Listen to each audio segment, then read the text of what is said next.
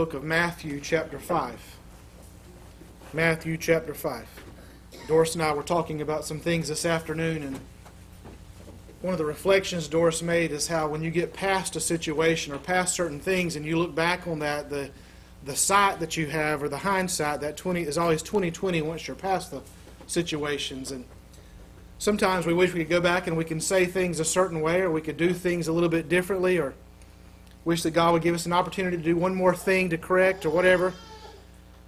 But God gives you that understanding and that insight for a reason as you go forward that we might be able to take and apply. And I was thinking about that, and as I was praying through what God would have me to preach on tonight, God brought me back to the last message that I preached there at Love's Chapel a little over a month ago. I've been meditating and musing on that same message here out of Matthew 5 for quite a while now. And so because God's kept it on my heart, I want to share it with you tonight as I attempt to try to preach and deliver something out of God's Word. But here in Matthew 5, we'll begin in verse 1 and go down through several verses here in this passage of Scripture. Verse 1 reads, it says, "And seeing the multitudes, he went up into a mountain, and when he was set, his disciples came unto him. And he opened his mouth and taught them, saying, Blessed are the poor in spirit, for theirs is the kingdom of heaven. Blessed are they that mourn, for they shall be comforted. Blessed are the meek, for they shall inherit the earth. Blessed are they which do hunger and thirst after righteousness, for they shall be filled. Blessed are the merciful, for they shall obtain mercy. Blessed are the pure in heart, for they shall see God. Blessed are the peacemakers, for they shall be called the children of God. Blessed are they which are persecuted for righteousness' sake, for theirs is the kingdom of heaven." So if we take those first 10 verses there and we begin to look at what we often call the Beatitudes, what I want us to look at in particular tonight is that verse 9 where it says, "Blessed are the peacemakers, for they shall be called the children of God." As I began to study that before, and as I've continued to meditate on that and trying to begin to understand what God's Word is calling our attention to in that passage of Scripture, when I first began to study it, my whole perspective was changed, and as I've continued to study it, my whole perspective continues to change and be transformed. There's an idea of peace in this world that God does not give to God's people. There's an idea of peace that we seek after, or that we give to other individuals, or we seek from other individuals, that's not a peace that comes from God. There's an idea of peace that in giving that peace, what man is really doing and trying to be that kind of peacemaker is what they are doing is they are avoiding, or they are appeasing, or they are operating out of fear, or they're operating out of control, and yet they think in their eyes that that is giving a type of peace to a person that they're speaking with, or to the people that they're interacting with. But there's a peace that God says that He gives, and that's the only peace that we as a people of God have to offer whenever we are going about as a Christian, as a follower of Jesus Christ, doing what God's Word says in being a peacemaker. A peacemaker is someone who's not delivering peace itself, but doing what's necessary that the person that we're interacting with might have peace. And it's the peace that God gives. It's the peace that comes as we walk in obedience to Him in His kingdom. It's the peace that passes all understanding. It's a peace that is supernatural, not a peace that is temporary, not a peace that is carnal, not a peace that's filled with emotions, a peace that comes from God, and it is based on the truth of God's Word. Blessed are the peacemakers, for they shall, as it says there in that passage of Scripture, they shall be called the children of God. In this world and in this day that we live in, go back with me to the book of Jeremiah chapter 6. There are all sorts of peace that's being offered out in this day. Whether we're talking about major decisions that we're making and we're desiring to have peace, the wisdom of God is first pure, and as James goes on and says there, it's peaceable. And so whenever we're making major decisions, when you young adults are looking for the spouse that you're going to marry, you need to be seeking after the peace of God to help you to know that you have the wisdom that you need to know if this is the man or the woman that you're going to marry. And God is going to place people, other believers in your path, who are either going to be peacemakers or they're going to be troublemakers. I guarantee you the troublemakers are going to be the ones who are going to tell you things that make you feel good about yourself. They're going to be people who tell you things that you want to hear. They're not going to love you enough to tell you things that's going to make peace in your life. Here in Jeremiah, that's what's happened in this passage of Scripture with the people of God. Look with me in Jeremiah, beginning in verse 11, chapter 6, verse 11. It says, "Therefore I am full of the fury of the Lord. I am weary with holding in. I will pour out upon the children abroad, and upon the assembly of young men together. For even the husband with the wife shall be taken, the age with him that is full of days. And their houses shall be turned unto others, with their fields and wives together. For I will stretch out my hand upon the inhabitants of the land, saith the Lord. For from the least of them, even unto the greatest of them, every one is given to covetousness. And from the prophet even unto the priest, everyone dealeth falsely." Do you hear what's being said in that passage of Scripture? There's all kinds of false teachings, covetousness, troubles and struggles, and God is angry with the situation that's going on. His fury, and the prophet, the priest there, is angry with what's going on. And as we read on down in this passage of Scripture, pick up there with me, just jump down to pick up in verse 14. "They have healed also the hurt of the daughter of my people slightly." What that's getting at is they've attempted to say things that's going to heal the hurt. Yeah. They've said things that's going to make people feel okay, but they've only done it slightly, because the peace that the world, or those that are not willing to deal with God's Word, that peace that they are attempting to offer you only covers you temporarily. It's going to raise up your emotions. It's going to give you a popular opinion. It's going to give you something that makes you feel good, but only slightly. Give it a day or so. Give it the next time you have to face the same kind of situation, and you'll find that peace did not sustain you. But listen to what the priests are saying. Listen to what the people are saying in verse 14. Saying, "Peace, peace." They're going to say things and describe what they're saying as though it is a deliverance of peace, when there is no peace. They're saying peace, peace, when there is no peace. If we're not careful, we do that very thing.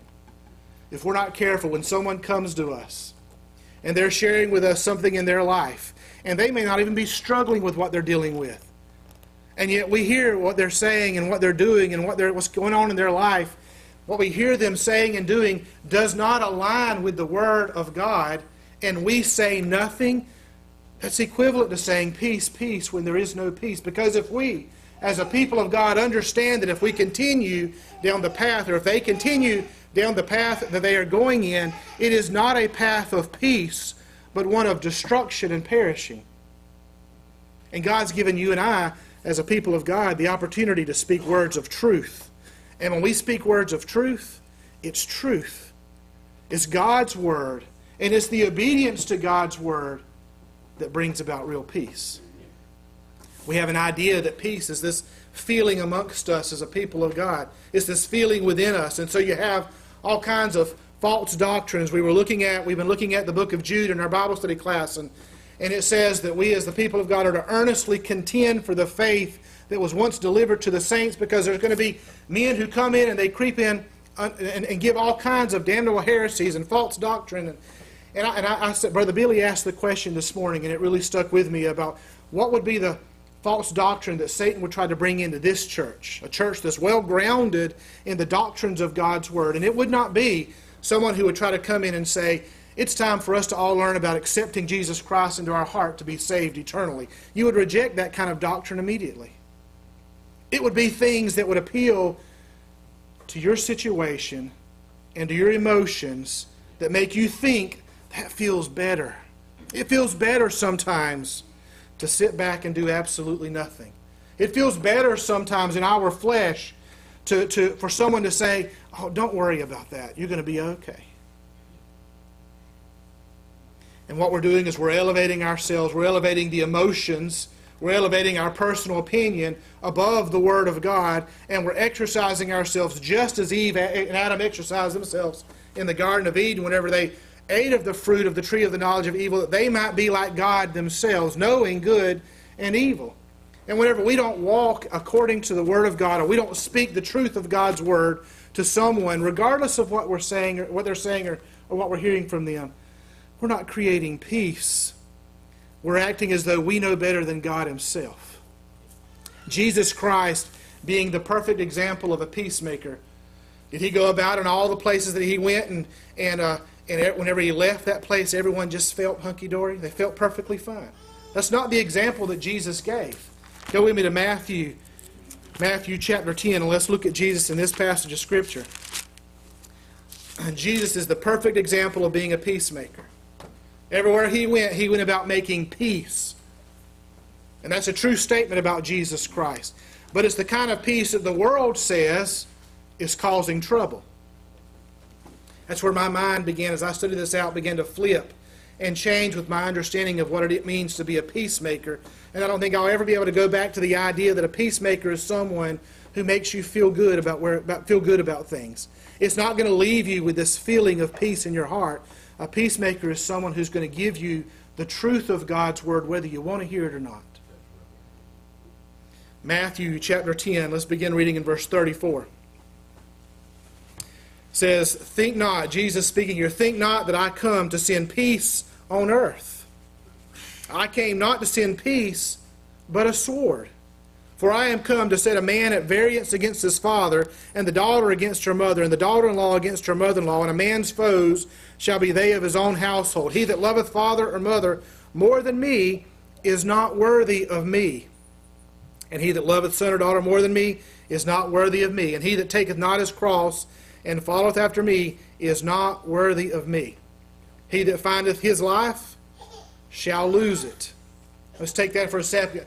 If we're going to be peacemakers and someone's walking or thinking or living their life in some kind of way that's contrary to what God's Word says, and we don't talk about that with them, we don't share and disciple with them and give them God's truth in place of what they're doing, they're going to lose their life. They're not going to have peace.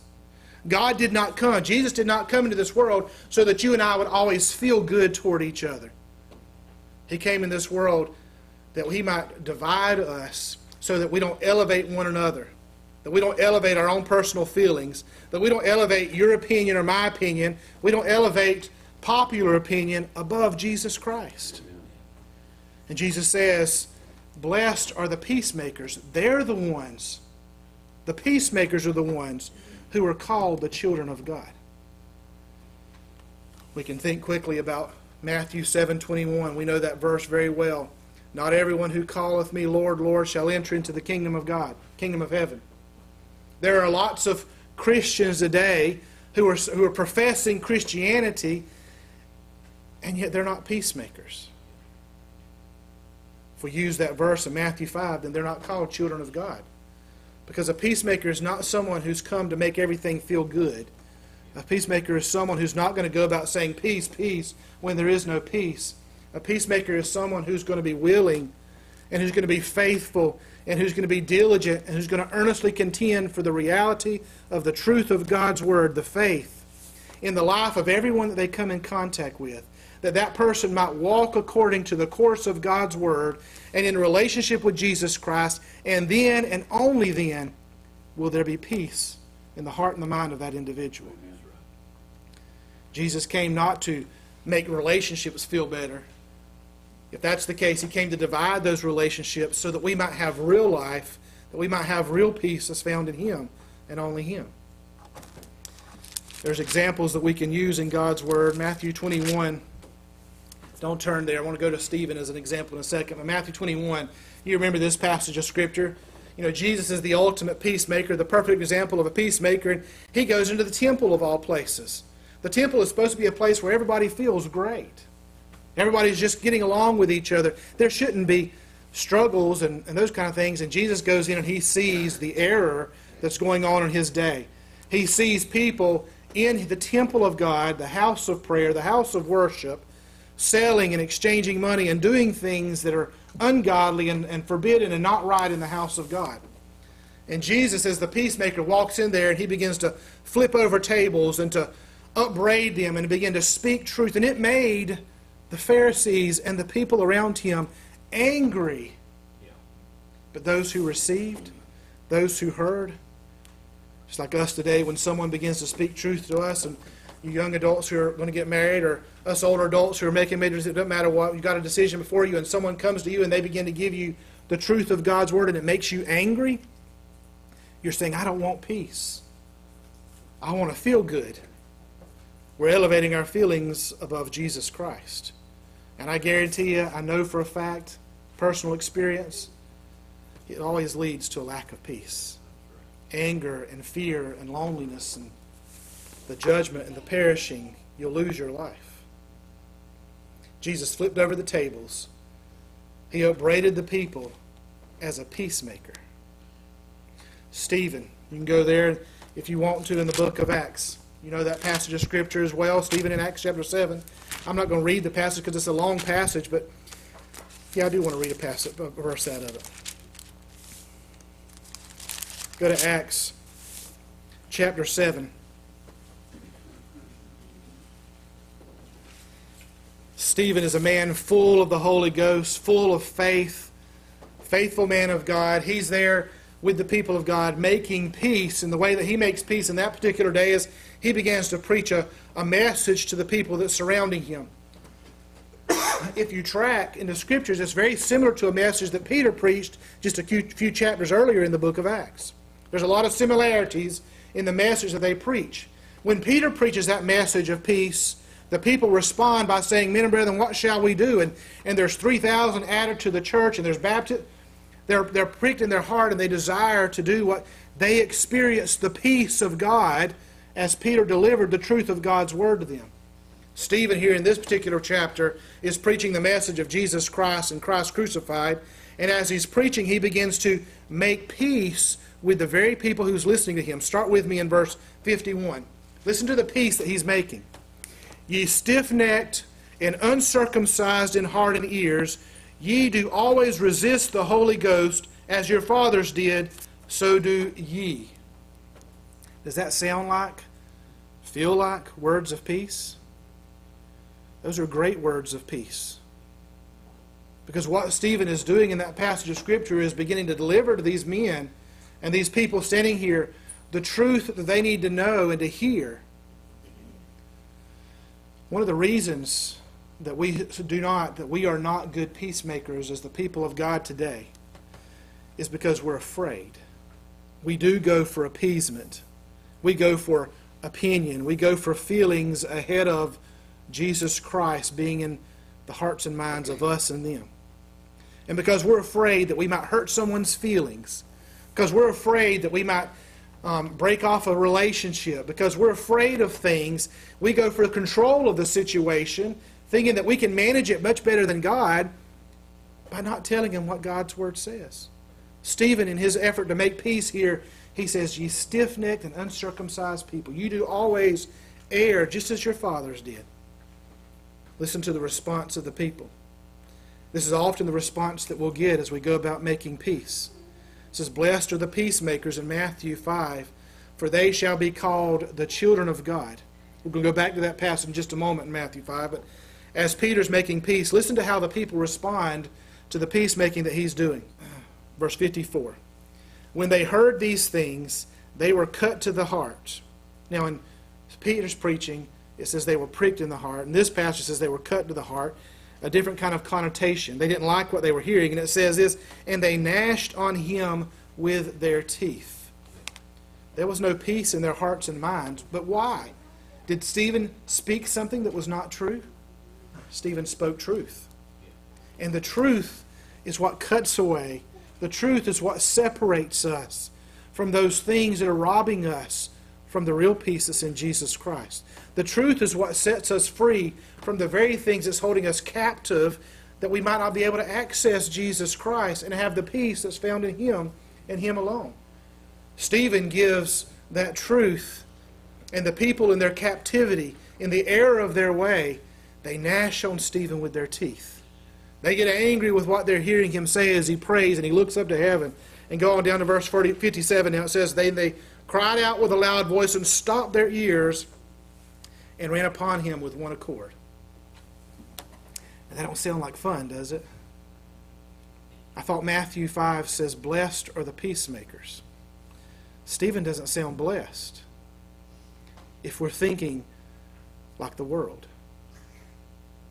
But if we think like the Word of God tells us to think, if we think with the mind of Christ, there's nothing that those men who are there, who are gnashing on him with their teeth, there's nothing that they have, there's nothing that they possess that can give Stephen peace. It's only Christ.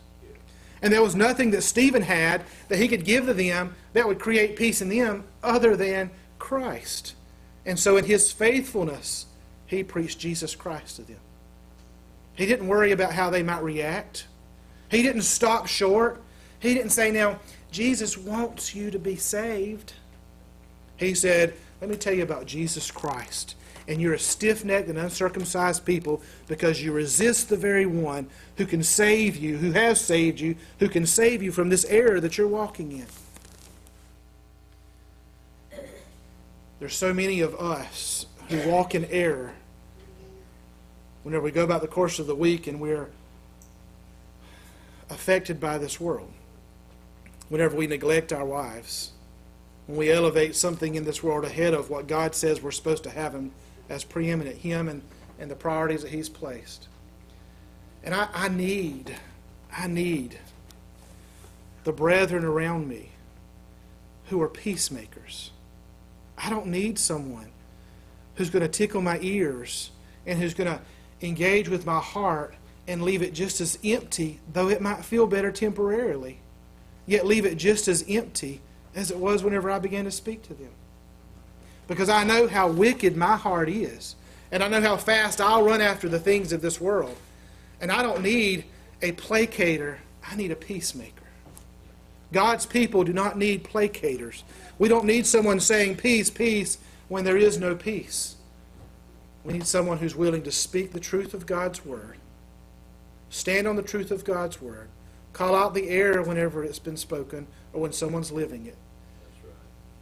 Because God says, blessed are the peacemakers, for they shall be called the sons of God. Now, go back to Matthew chapter 5. Because Satan's at work, and so let me help make peace.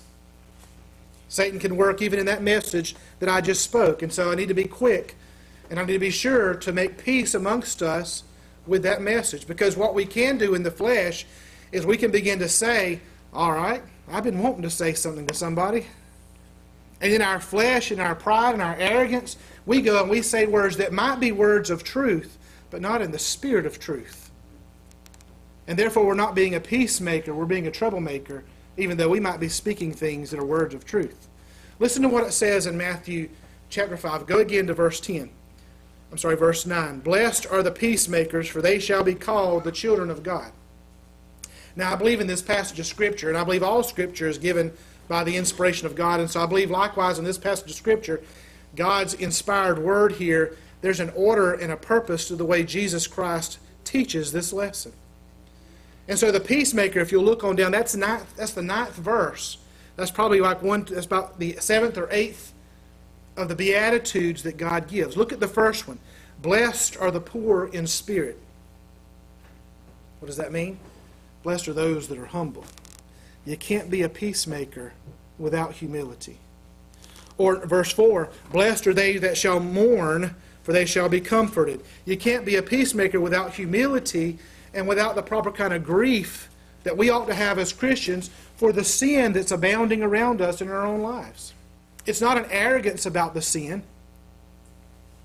We can work in arrogance and call out sin, and we can flip over very quickly to Matthew chapter 7 where Jesus says, first cast that beam out of your own eye, and then you'll see clearly how to cast the mote out of your brother's eye.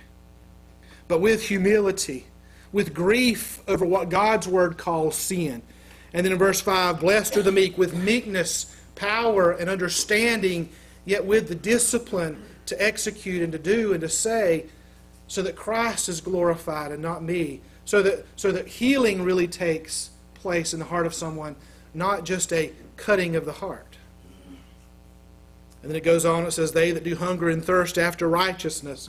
It's our hungering and our thirsting after righteousness, not my own satisfaction because I've been wanting to say something to somebody, but the humility and the grief and the meekness and the desire for truth, for Jesus Christ. And then it goes on and it says, those that are merciful, those that are pure. So you can't be a peacemaker if we're not operating in these other attributes that a Christian ought to operate in as well. If we take out one of these ingredients, if we take out mercy, and we begin to speak truth to someone, and we're not merciful in that truth, how quickly can Satan turn that around and say, well, you got sin in your own life that you... Satan can flip it very quickly. But out of an attitude, out of a heart of mercy, out of a pureness, and that pureness sometimes is just recognizing, I also am a sinner. Yes, I am. I come and I sit down and I talk with you. I recognize that I am a sinner even in that.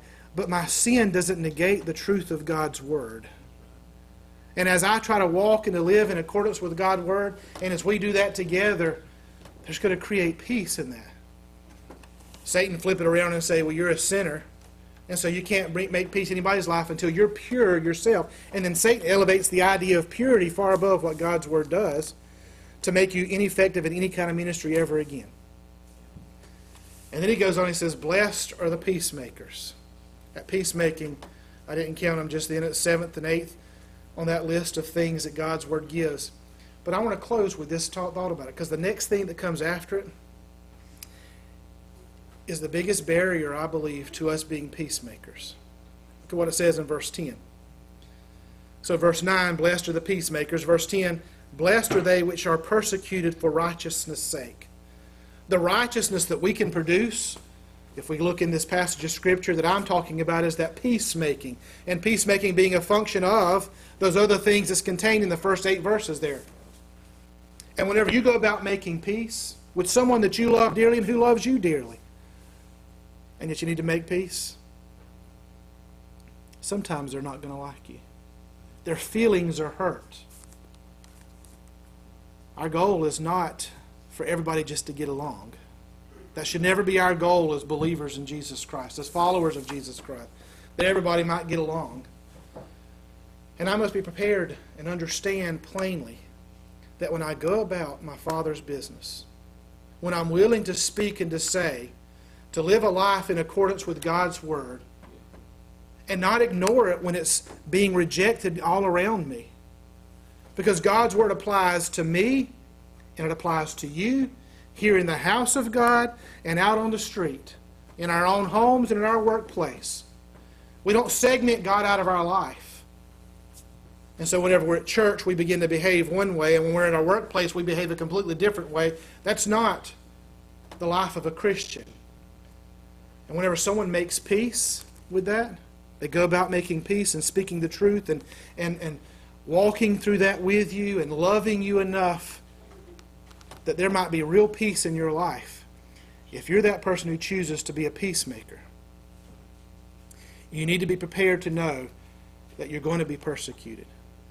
Jesus Christ makes that plain all throughout God's Word, the New Testament. All those who will live righteously in Christ Jesus shall suffer for that.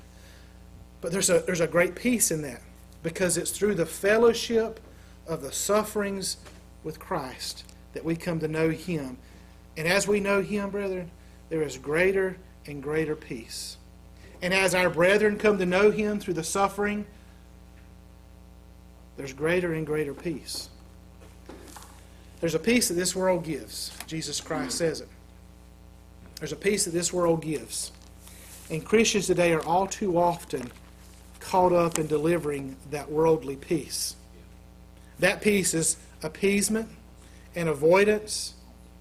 It's emotions and feelings. It's the desire to have friendships over truth. It's not a peace that will last. And that friend will abandon you. But blessed are the peacemakers, the ones who go about as a follower of Jesus Christ, who are willing to speak what God's Word says, apply that Word of God to their own lives, and labor and work amongst one another that we all might apply it to our lives as well. Those are the peacemakers. And they, just in the closing, just like Christ did, they're the ones, they shall be called the children of God. I so desire to be a child of God. And in the context of that passage, I desire to be a child of God who makes peace. Not someone who creates death and destruction by doing nothing. That's my go-to in the flesh. That's what I do in the flesh. When I see something going on somewhere, the easiest thing for me to do and to say is nothing. And I'm enabling, empowering, I don't know the right word on that, destruction in their life and in my own. But I desire to be a child of God who makes peace. May the grace of our Lord and Savior enable us and empower us to be peacemakers, is my prayer for Christ's sake. Amen. Amen. When we walk